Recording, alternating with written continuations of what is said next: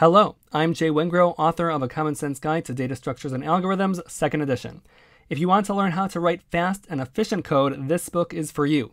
Every concept is explained in plain English and with lots of diagrams, and by the time you're done, you'll know how to write blazing fast code.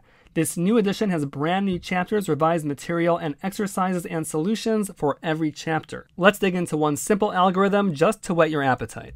Let's talk about sorting algorithms. Here I have some playing cards that are in random order. If we were to rearrange the cards to put them in order from lowest to highest, as humans, we could just eyeball them and move them around until they're in order. But a computer, on the other hand, doesn't have eyeballs. So how would we tell a computer to sort these cards?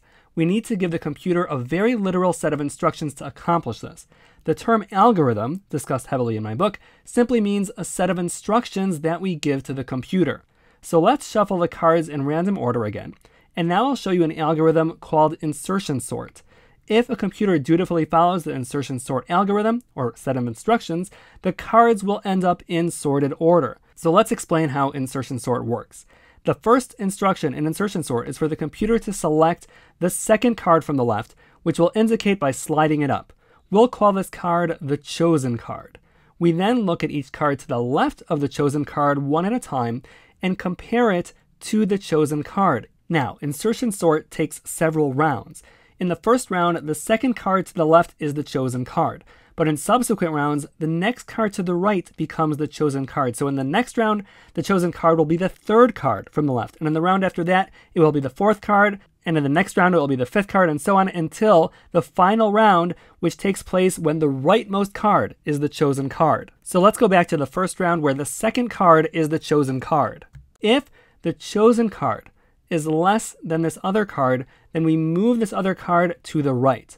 Now at this point, there are no more cards to the left of the chosen card to analyze, so this brings us to the next rule of Insertion Sort, which is that we now place the chosen card into the gap left behind by the cards that we moved to the right. So in this case, the gap is in the leftmost position, so that's where we move the chosen card. So this brings us to the next round of Insertion Sort, where we're going to make the next card, in this case, the third card from the left, the chosen card. So we slide up the 3 to make it the chosen card. We then compare the chosen card to the next card to the left, in this case, that's the 10. Since the 3 is less than the 10, we move the 10 to the right.